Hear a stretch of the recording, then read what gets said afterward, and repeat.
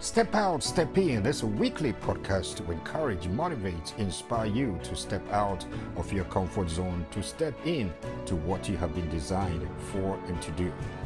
Hello, this is David Joe. Please join me this and every Monday at 6 p.m. Eastern Standard Time on my Step Out, Step In podcast, live on YouTube, Facebook, and LinkedIn. Don't forget to subscribe to my YouTube page, like and follow me on Facebook and LinkedIn. One more favor, share and comment. Hope to see you on Monday at 6 p.m. Eastern Standard Time.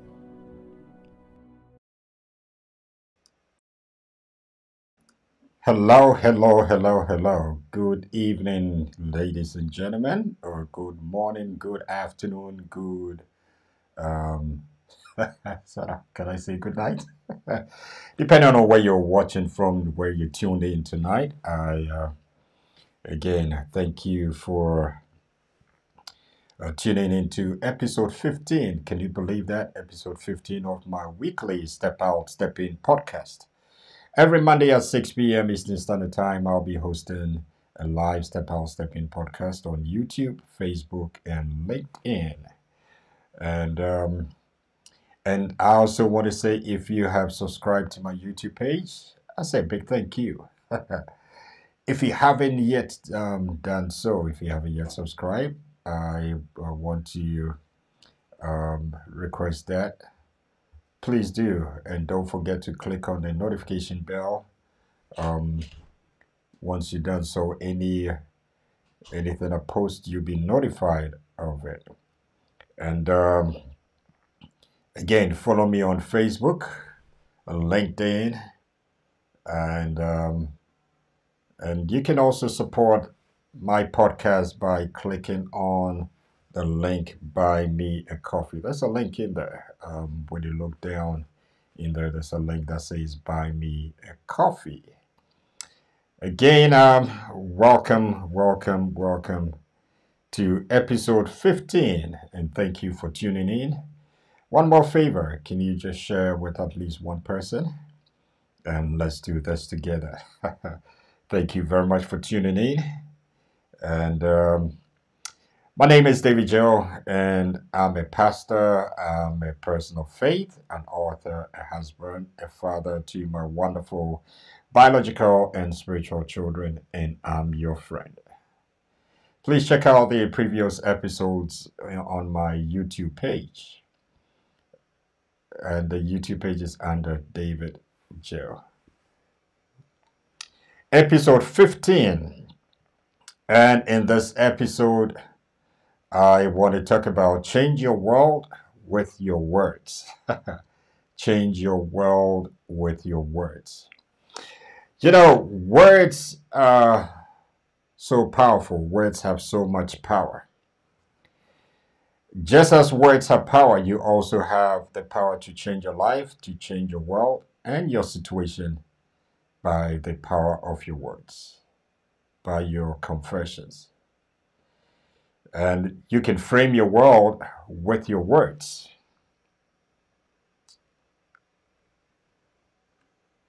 You know, somebody once said that, and I quote, "He who says he can and he who says he can't are both usually right." Let me say that again. He who says he can and he who says he can't are both right. or are both usually right. End of quote. One may ask, so how do you take captive of the words that tries or attempt to defeat you? And I am so glad you asked this question, and I'm glad you want to know. And as a person of faith, I would say that you can do this by commanding your day, your life, with a confession of God's word. There are several lies that, should I say the devil tries to tell you about your life and your future, about your today and tomorrow? Of course, he is our number one enemy. He lies to you and I about your situation, your life, and he tells you that your life is not going to change or your situation is not going to change. You're always going to be in the same situation. Sometimes we also lie to ourselves. You lie to yourself that things are not going to change for you. You lie to yourself that it's not going to be, it's going to be just like the past. And I keep telling people that don't allow your past to play a role in your present and your future. You don't have to believe the lies that the future is unknown and you will never know what the future holds for you. Yes, the future is unknown, but we know somebody, we know someone, we know a God who holds the future. And once we believe in him, at least our future is certain. You don't have, and sometimes you lie to you that you don't have any power or control over your future. And these are all lies. These are all lies. I said, as a believer of Christ and as a person of faith, even though you don't know what tomorrow holds, I said it earlier on, you know who holds tomorrow. We have a God who knows tomorrow. In fact, the Bible tells us that he declares the ending from the beginning. Before the beginning began, he had already begun. He knows what will happen tomorrow, the day after tomorrow, next week, next month, next year. He knows everything. And if you believe in that God, you are set. Amen.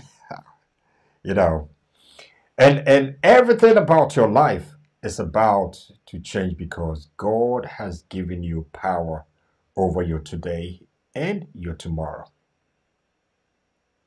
God has given you power over your today and your tomorrow. And sometimes, let me put it this way. Sometimes you feel your future is going to look like your past through the thoughts that keeps flooding your mind. I remember in episode 10, I talked about your thought pattern. And if you haven't listened to it, please go back and listen to it. It's on my YouTube page. And comment and share. Please listen to it, comment, and share. And if you can share the link right now, I'll be so glad. Yeah. And one thing is, the problem is, you and I sometimes agree to the lies of the devil and our own lies, your own lies, my own lies. We don't, let me say this. Yes, we don't always have to blame the devil for everything. Sometimes we have to take the blame. When he tells you it's never going to be better for you, you also affirm it. And by your confessions and by what you say, you're affirming what you're hearing or you think it is.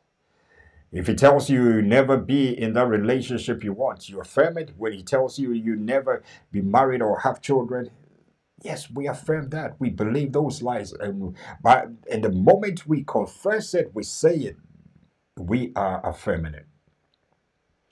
You never have the money to pay your rent or your bills. You never be rich. And we affirm all these. You know, what the devil is doing is he is presenting these thoughts to you. And you are either consciously or unconsciously accepting them by storing them in your mind. And the moment you do that, you allow these negative words to hold you captive because you don't know how to talk to them using God's word.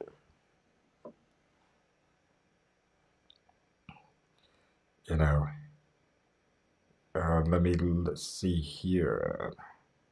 Let me check if it's okay. All right.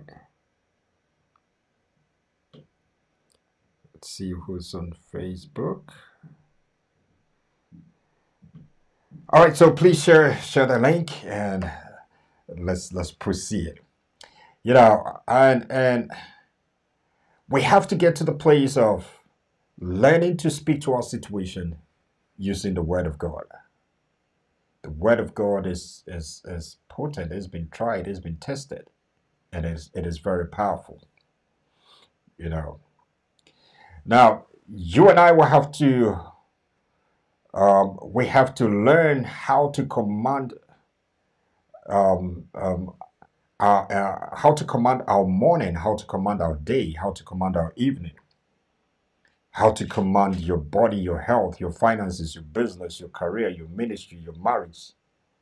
You know, we have to learn to do that using God's word, using the word of God. I said I'm a person of faith. Yeah. It is time you and I take that life back. It is time we take back everything that has been stolen from us by the devil. Let me put it that way. It is time to take back everything you and I have allowed ourselves to be stolen from us. And it begins with your words. And as a person of faith, let me quote a few scriptures.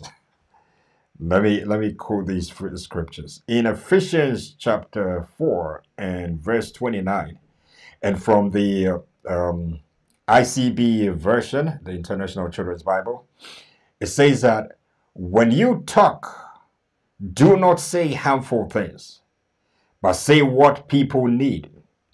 Words that will help others become stronger. Then what you say will help those who listen to you.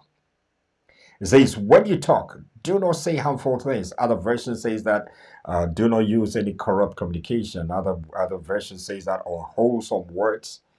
But what you speak should be able to build the hearer up. And more often than not, we hear ourselves more than anyone hears us. So sometimes your words should also encourage you. Sometimes you have to be your own cheerleader. You know. It says that then what you say will help those who listen to you. So now let's talk about today. You know, today matters a lot in our lives, in our personal lives. In Luke chapter 4 and verse 18, when Jesus read his inaugural manifesto of his ministry, he said, the Spirit of the Lord God is upon me, and he has anointed me to preach. You know, he went on and said that he quoted from Isaiah 61, the first 3 verses. And after he was done, in verse 21 of Luke chapter 4, he said that, and he began to say to them, today this scripture is fulfilled in your hearing. He said, today this scripture is fulfilled in your hearing. So often you and I, we are thinking about the future, but we can take control over it today. Let me go to another scripture in Deuteronomy chapter 30 and verse 14 to 16. From the New King James Version, it says that, But the word is very near you, in your mouth and in your heart, that you may do it. It says the word is very near you, in your mouth and in your heart. It says, see, I have set before you today life and good, death and evil. Now you realize that in this scripture, the Bible is saying that God is saying to us that he has set before us life and good. Yeah. Death and evil. In that I command you today to love the Lord your God, to walk in his ways and keep his commandments, his statutes and his judgment, that you may live and multiply. And the Lord your God will bless you in the land which you go to possess. And when we jump down to the verse 19,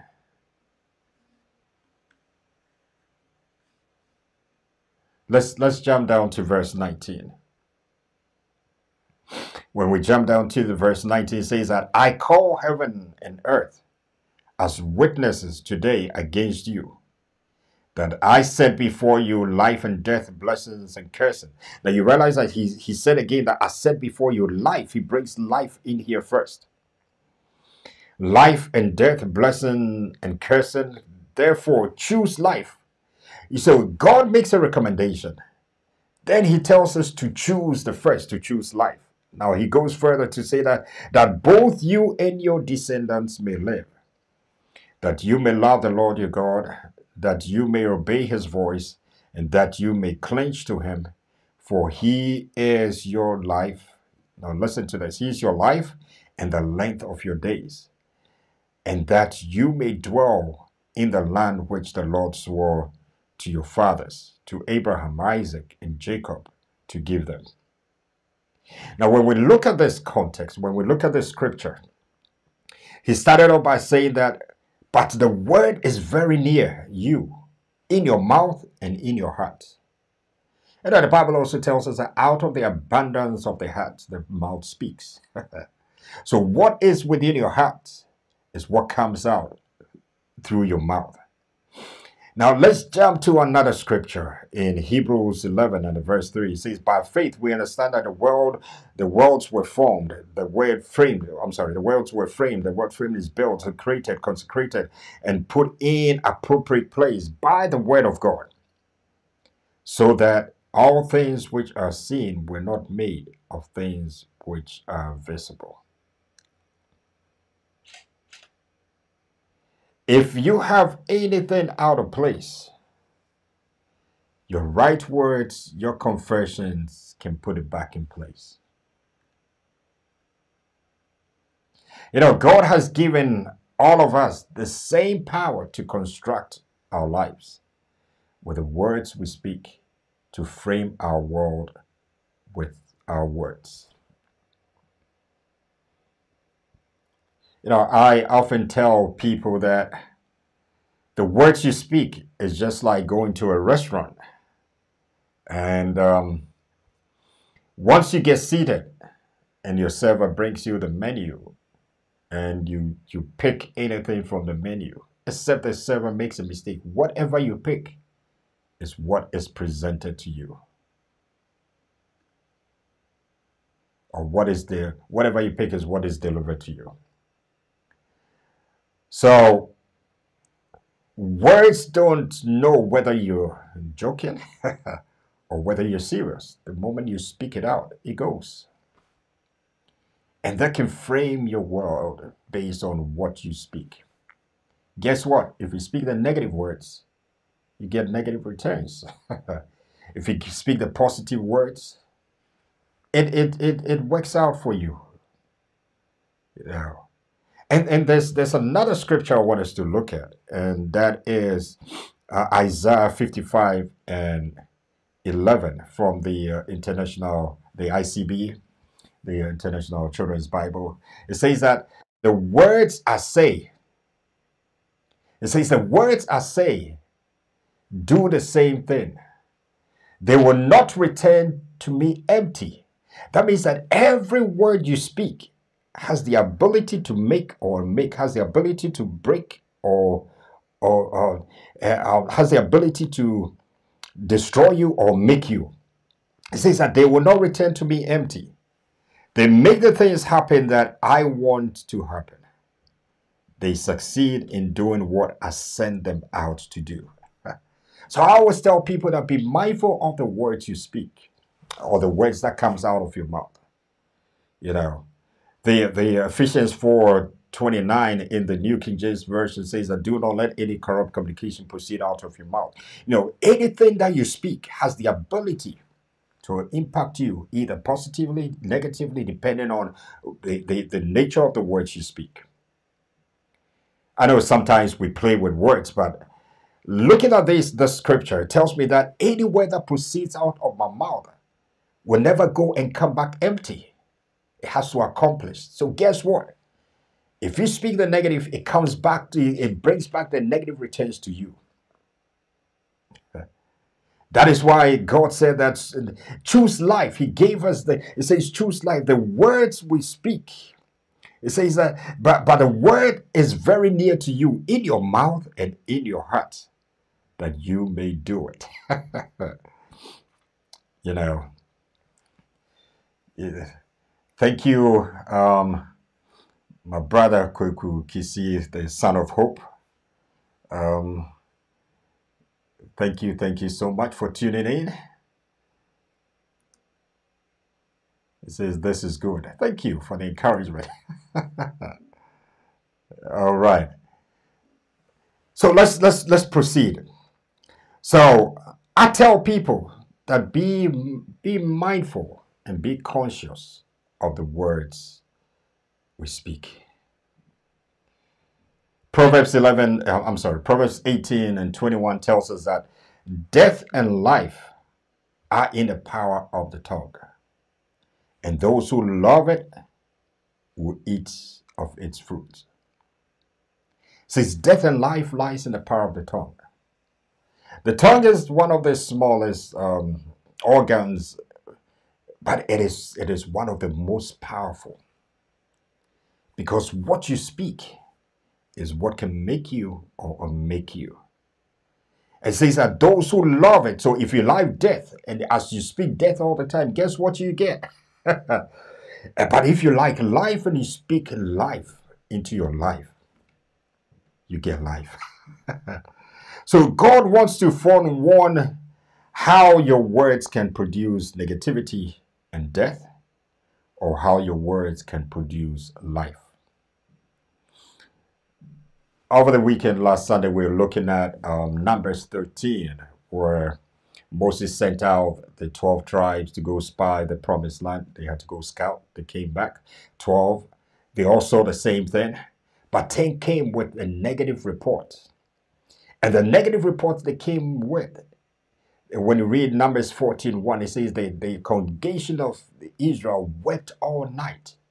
And do you know that because of that negative report they came back with, none of the 10 got to the promised land? None of them. God had to delay their entrance into the promised land. And God said, those that are 20 and above will not get into those that despise God, except Joshua and Caleb. Those that despise God and despise Moses and Aaron, none of them got to the promised land. That is what negative words can do.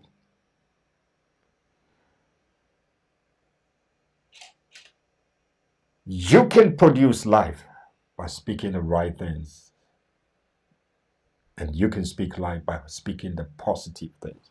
It doesn't matter what the situation is. Yes, in Numbers 13, they saw the same thing. Yes, it was true. They had the sons of Anak, the giants were there. The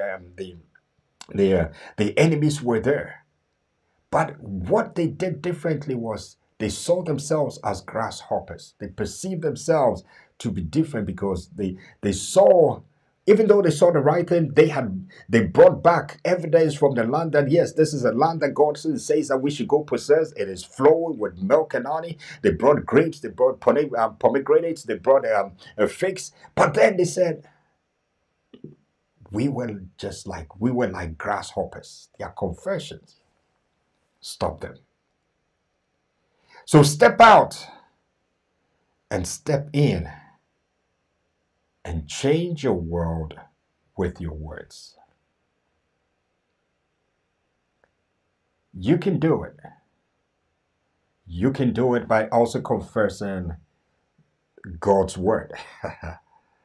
You know, God's word is so quick, it is so powerful, it is so sharp, or so sharp, let me put it this way, that it has the ability to change every situation of yours.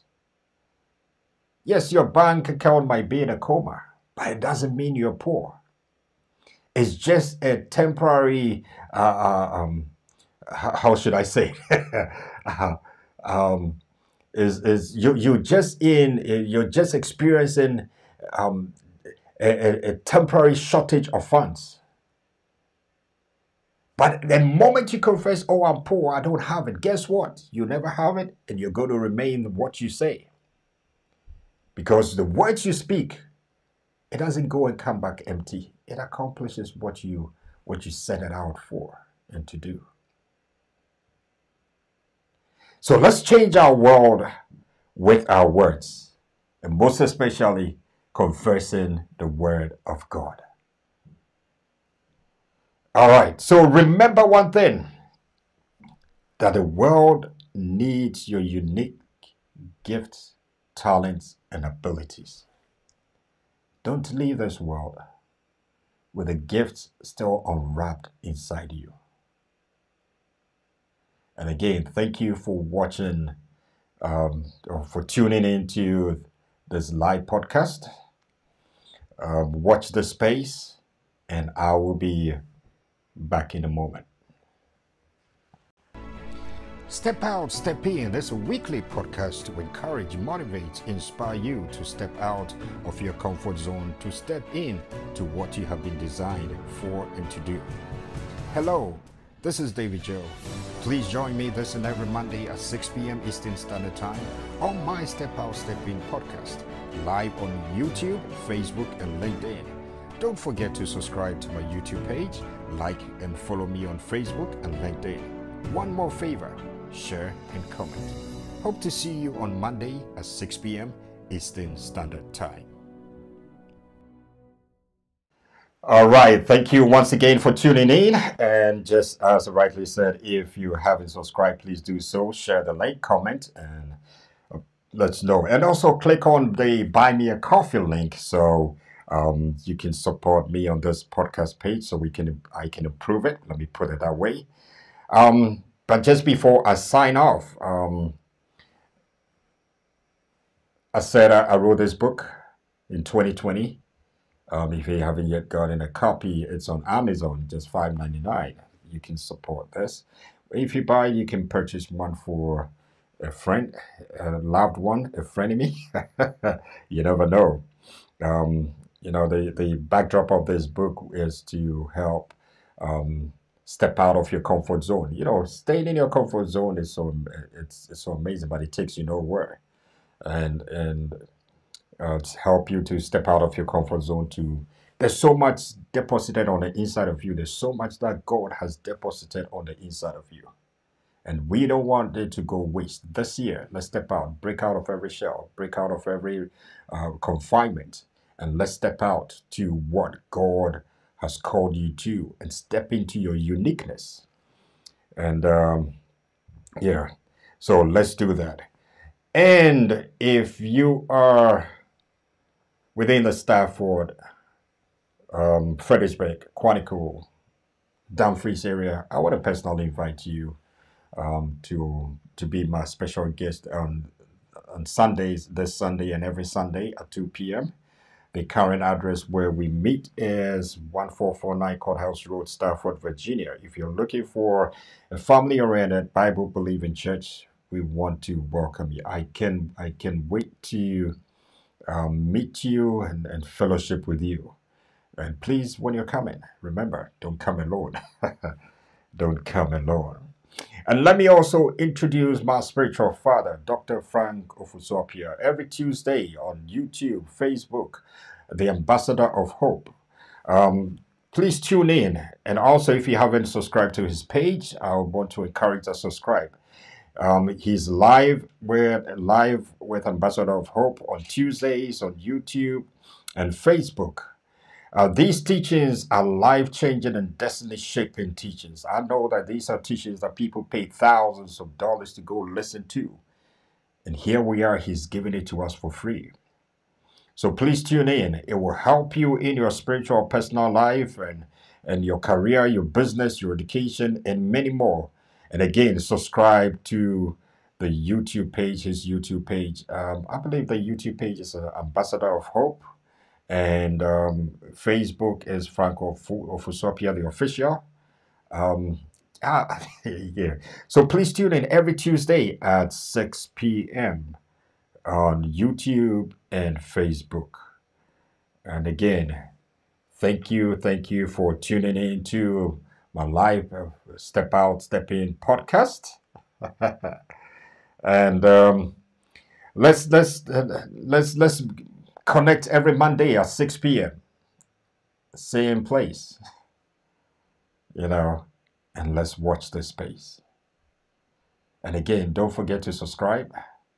Follow me on Facebook, LinkedIn, like, share, comment, and support by buying me a coffee.